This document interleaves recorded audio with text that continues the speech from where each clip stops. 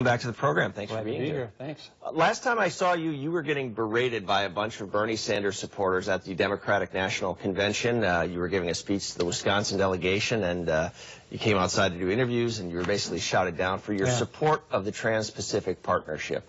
Are you still supportive of that agreement? Well, first of all, that's the beauty of democracy. People have a free speech right to come out and petition their government, including elected officials like myself. But listen, trade has been very difficult to talk about this election environment. Obviously, you have both major presidential candidates that have denounced the Trans-Pacific Partnership trade agreement. But I think realistically, most people back home here get the importance of it. We're just 4% of the world's population. Of course, we're going to be trading with other nations. To me, it makes sense that we're at the table establishing the rules, the standards, the values in these trade agreements, so we have tools then to enforce them. So we're elevating those standards up to where we are, to level the playing field for our workers and our businesses and our farmers back home so they can more successfully compete in a very competitive global marketplace.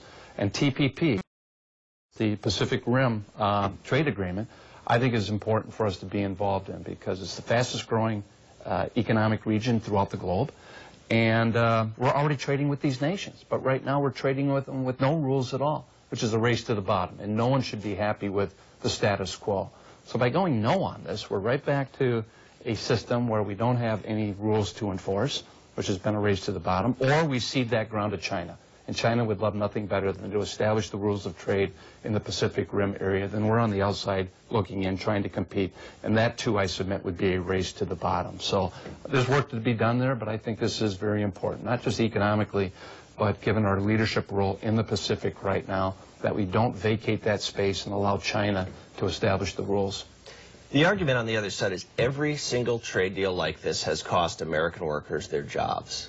Why is this any different? When you look at it, it has a lot of the same features as some of those past deals. You know, Greg, I think there's some confusion between trade and trade agreements. The truth is we're already trading with every nation in the world, except for 3. We're not trading with Cuba, North Korea, or Iran. But every other country, we are trading with them. The problem is we're trading with them with no rules, with no agreement in place for us to enforce if they are exploiting worker rights, if they aren't abiding by environmental standards, if they're not dealing with human rights issues that we care about, that we're negotiating in the trade agreements.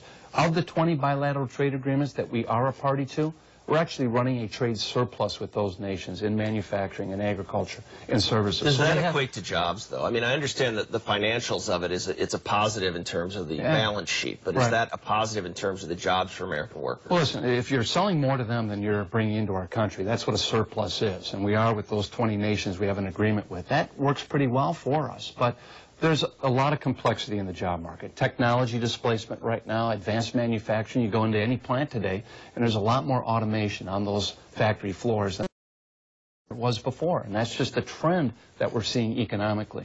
So I think we need to do 2 things well. Great. One, we need to get good agreements that are enforceable, that we do enforce the terms of the agreements when we have them in hand. And secondly, I think we have to be more sensitive to the job displacement that's occurring, even outside of trade, because there's a lot of churning out there right now. A lot of it's technology displacement. And we ought to have a robust job training, education program to help workers develop the skills they need so they can get integrated in the 21st century global economy, so they too have a place and they can compete. That's something I've been working on, actually, in a bipartisan fashion, of what that type of jobs program would look like in order to meet the job openings that do exist.